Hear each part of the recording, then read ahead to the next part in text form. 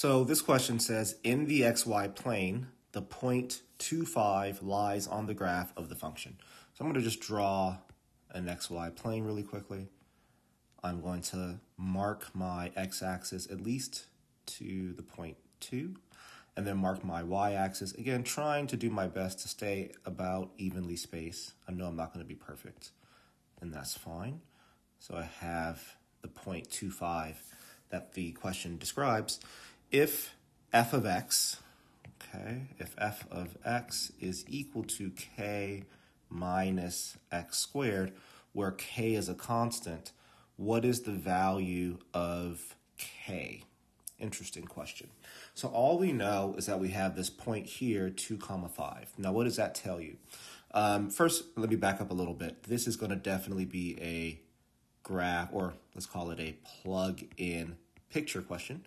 And then specifically what we're actually drawing here, or the picture that we're drawing, is a graph.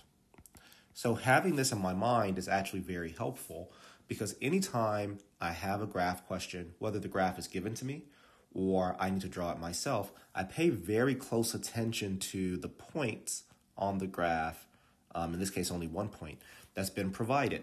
So what does this point on the graph mean? It means that when x is equal to 2, y is equal to 5.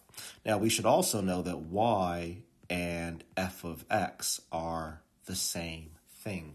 So that means I could rewrite this as y equals k minus x squared. And now hopefully things start to make a little bit more sense, because now I actually have some values to plug in for y, or a value to plug in for y, and a value to plug in for x. And then that leaves me with k being the only unknown variable, right? So I'm going to use this information and say, well, if I have y equals k minus x squared, then if I replace y with 5 and I replace x with 2, right? Because I know, again, when x equals 2, y has to equal 5.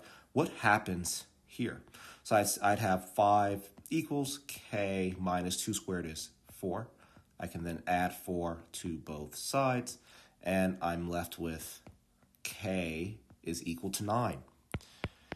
So then, because the question says that k is a constant, right, I can feel pretty confident that, well, if I get 9 as the value of k when x equals 2 and y equals 5, even though I know that's not the only point on this graph, the fact that k equals 9 at that point means k always equals 9, because the question says k is a constant. So your answer here will be 9.